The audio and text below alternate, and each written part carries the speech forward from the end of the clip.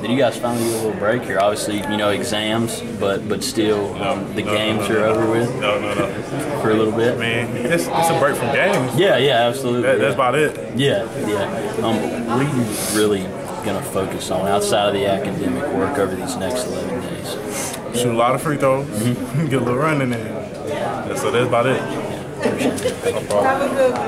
been the most challenging thing you've had to adjust to since the games actually started about a month ago? The intensity of the game, just basically keeping the same energy the whole time, because it's easy to come out there the first 5 minutes to play hard.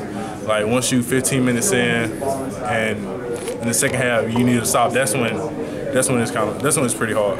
Do you notice the need to pick it up maybe to match your teammates, or is it the opponents, or is it both? Well, I think it's to match my teammates, because Kenny plays really hard and he's a leader by example. So I'm out there trying to match what he does. And you've also got Joel and you got Theo and Luke. These are guys that sort of have a lunch pail mentality when they go out there.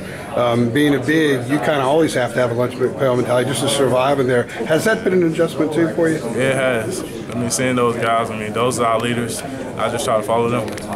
Yeah, you're a coach's son, and I think one of the things that Coach Smith, I'm going back 20 years, Coach Williams said about you before the season started was that you kind of have a lot of basketball IQ, a lot of savvy and stuff like that. How has that kind of helped you through the first month, just being maybe a little bit further ahead than a lot of other freshman bigs, because you understand the game, you understand angles, footwork, and that kind of stuff? It helps a lot, I'm not gonna lie, but I kind of try to combine what my dad's taught me and everyone else has, and combine with Coach Williams, and it really turns out to help.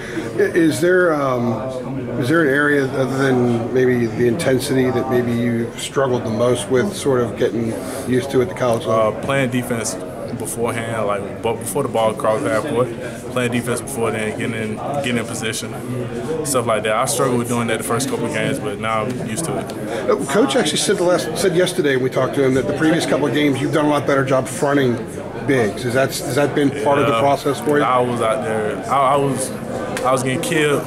And I think that was one of the problems why some of the games were so close. Because, guys out there scoring freely, and it's a real issue. Because it seems like I'm a liability. I didn't want that. Well, thanks.